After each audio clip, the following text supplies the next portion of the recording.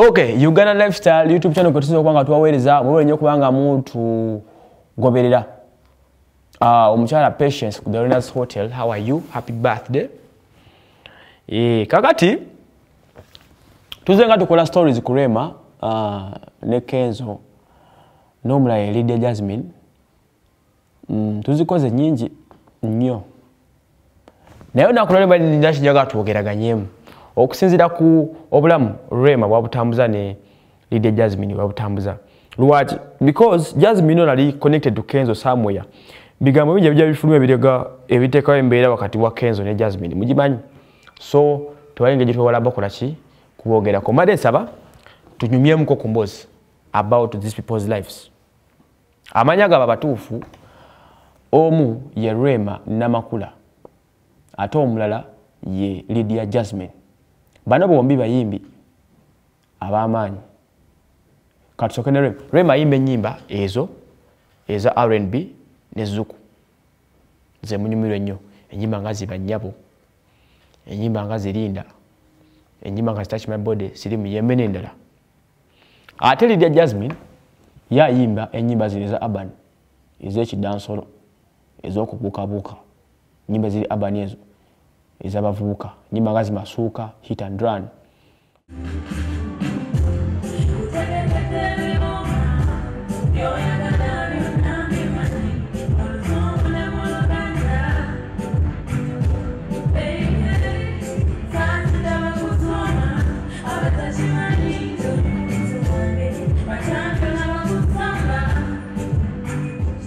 Enyimba ngazi nkubanja semwe, you know those songs to mention but a few.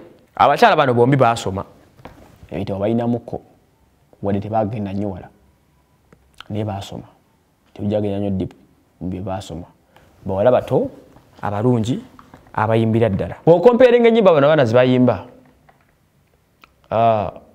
Rema namakula ennyimba zitumuteekamu zennyimba za general public ezitwala obulamu bwa buli muntu. Osanga omwana omuto ng'ayimba oluyimba lwa Rema n'osanga Slay Queen ng'aluyimba n'osanga n'omukadde ng'aluyimba n'osanga n'owaba ng'aluyimba.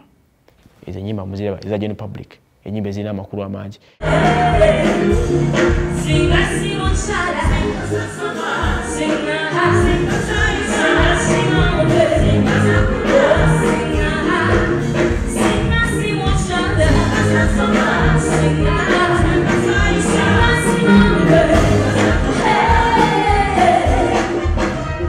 Era class Rema gye bamuteekamu ye class erimba Juliana, class erimu ba Irene Nambiru, class yaba bakyala Mamaru ya Mundagire, Rema mwagwa. Kati Lydia Jasmine ennyimba zayimba zi hit and run zinkubanja zi drum n'endala zimasuuka zennyimba zammwe ez'aba Slay Queen bavubuka kudda wansi ovolaba ne bona ogenda ku concert ya yono omukyala ne performances ze era ojja musanga ayimbira mu zina festivals ojja musanga ayimbira ku Los Angeles ojja musanga ayimbira ku Las Vegas webityo era ne performances zibeerawo nga za kuteeka abantu ku nninga ate zaale mujja sanga ku Serena ne wala eyo njawulo esooka ate katugere ku kibafaanaganya bane bombi omukwano gubayisa bubi baagala nnyo omukwano basaze okwagala muntu abasaze omwagala kino kyerekera ku nnyimba ze bajja bayimba omuli ennyimba nga zilinda bambi linda ennyimba nga zisiri muyembe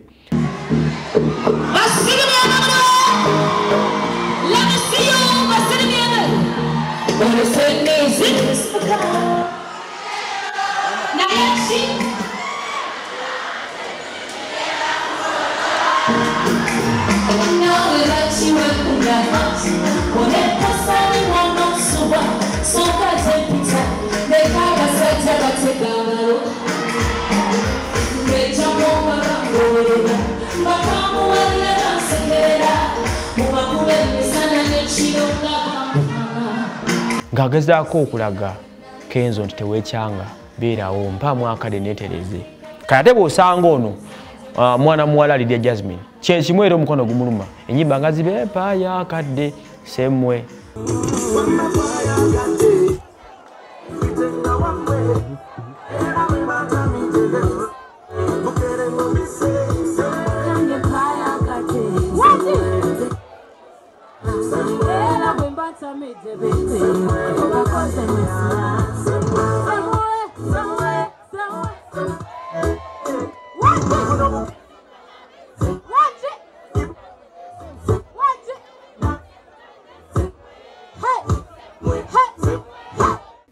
olinda ky'olinda bidde you know. Mukwano gukuluma nawaduka newekukuma bamitumpimira nze mpawe mukwano tumpimira nze mbuuza ngobeera walayimu abasinga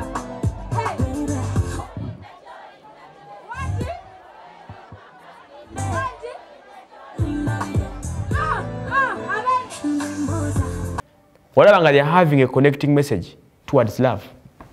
Bwaba sazo kwagati waga kibalumya. Kitegeeza bonna banafu ku mukwano. Bwetegeeza onye bikola ki? Byebakwasaganya. So buli omu mukwano gumuyisa buwe. Ate nga bonna bagwanye mu mukwano.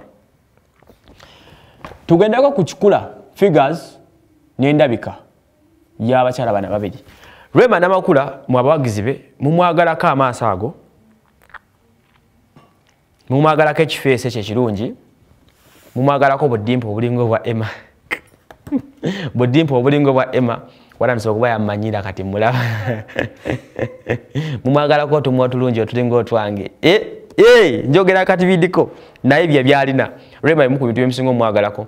Era if you look at her, she looks a very beautiful lady. Sexy. N'amaaso amalungi. Naye ate figure Rema, believe me or not, si nnungi. Era olwo nnyo okulaba Rema ng'ayambadde engoye ezo ezijja figure ye kuba kafiga ko kalina kafu.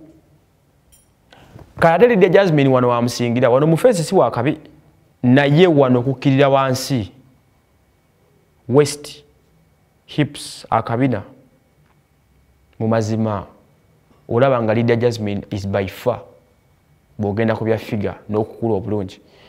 Katusoba na babiri omu asinga mu ne face omulala amusinga ebya wansi ebyo ebiddako. Bogenda bagatagata ono omuwala ali too sexy Lydia Jasmine ate nga Rema ali too reserved. Ali wamu teyetaya bulungi. Kuwate kati usingodira kafiga ka Lydia Jasmine n'okasa ku face ya Rema la haula. Oyinza okulaba kibebi. Naye mune ebitu bizibu. N'omulungi abako n'akamogo.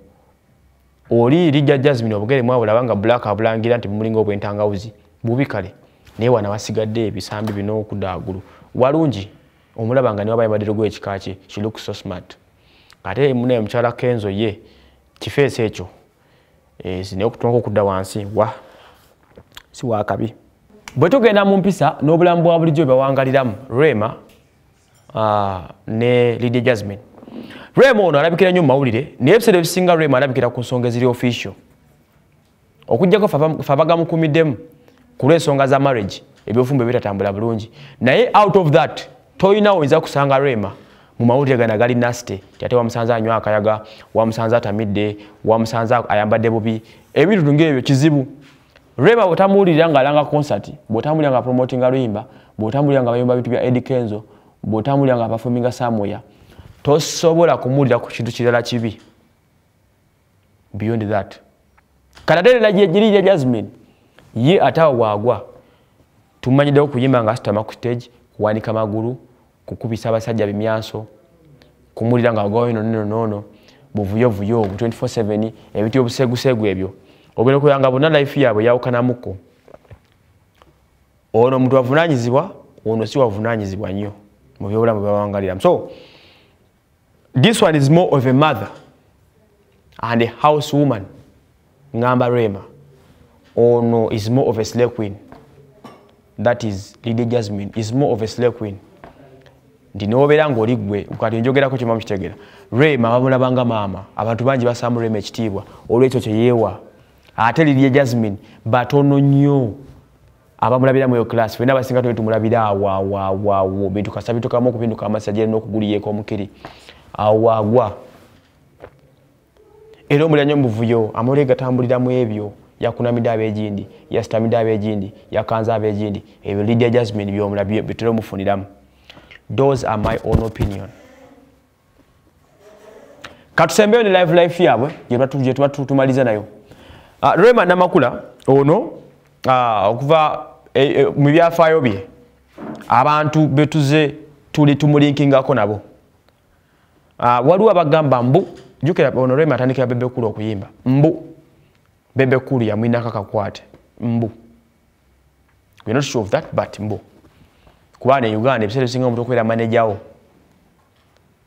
oluusi abamanejinga byonna 60% wa 70% abayimbi bano ng'olina manager musajja ebiseera ebisinga atera okuba nga manejinga n'obulamu obw'omukwano kati waliwo kambu era that's why olutalo lwa Kenzo ne Bebe Cool lubaddengawo nnyo because of that woman nga tebiri just yawaawo birigenda deep bwe yava eyo twamulirako n'ebigambo era mbu walukaga yayitayangayokko naye bino byali byambu wono omunayigeria gwe bali bogerako naye yali mbu naye abona bazenga bakyankalanya embeera nga Kenzo waali Kenzo ye main man gwe tumanyi omusajja omutongole owa Rema Namakula the husband and the father to baana be sometimes anokubanga ali tumbo ya Eddy Kenzo bwe bituluma mpola mu gwenkubo naye nga bw'okugeberagaberaga love life ye teri munyo makuli abasinga obujulira nga they are just strings attached katono katone kanade bodda kuono Lydia Jasmine ye